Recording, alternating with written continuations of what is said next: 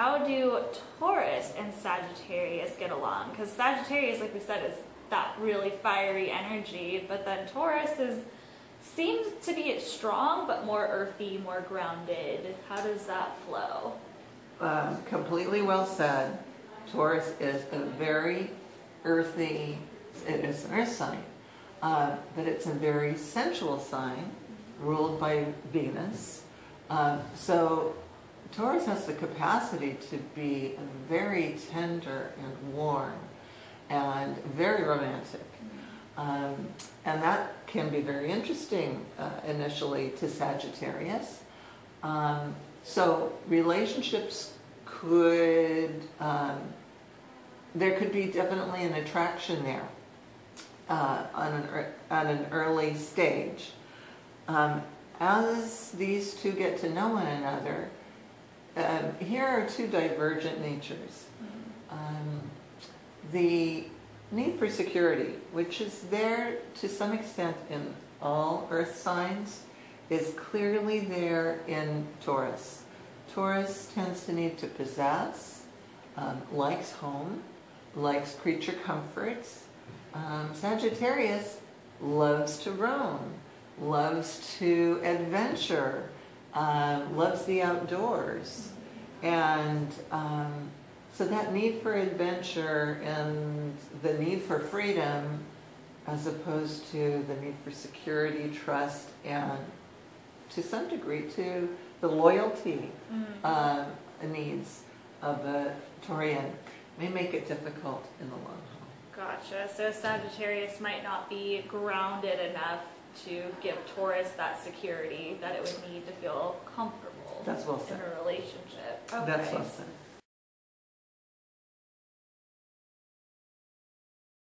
And again, like we discussed in the videos for Scorpio and their compatibility, it's not all dependent on just the sun sign. Like, we're discussing the sun sign aspect of compatibility, but there are other things to factor in.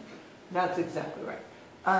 We're going to talk about sun signs because we're making this broad and as simple to understand as possible. But while we're talking about Sagittarian sun sign, someone with a strong Sagittarian focus in their chart may find, even though their sun may be in another sign, they may find that a lot of this relates, particularly if they have a Sagittarian moon, Sagittarius on the ascendant, Mars or Venus involved with Sagittarius or the houses ruled natally by Sagittarius. So let's see if I've named Sun, Moon, Ascendant, which is rising sign, Venus and Mars. All those are very much involved with making romantic and relationship and potentially commitment kinds of love relationships. Gotcha. So Sun being our essence, who we are and what we came here to express as fully as possible, we're going to focus on the sun signs. Gotcha. So just know essentially that this isn't the be-all, end-all compatibility. There are other factors. And especially in comparing your chart with the chart of someone that you're in relationship with. Gotcha. Those are the luminaries, sun and moon, the points, ascendant, and the planets, especially Venus and Mars, that we first look to. Gotcha.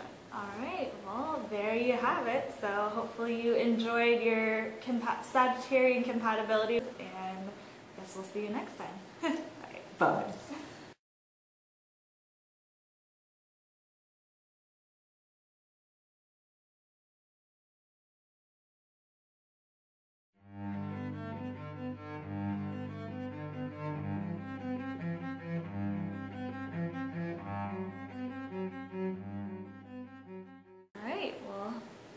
Thank you, and that's...